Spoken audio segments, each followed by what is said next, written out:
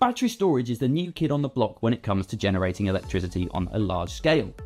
In Great Britain, we've already got over 150 of these sites providing support to the grid, and there's many more due to come online between now and 2030. Battery storage is incredibly fast acting and it emits no carbon emissions, making it a really useful tool for powering our world more sustainably. It works by charging up when there's excess renewable generation on the grid and discharging it back to the grid when there's not. But its role goes deeper than that. You see, on the electricity system, electricity supply and electricity demand must be perfectly matched every single second of every single day.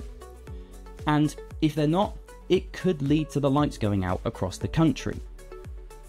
But due to their fast response times, batteries provide a really crucial layer of protection to the grid to deal with unexpected changes and keeping electricity supply secure.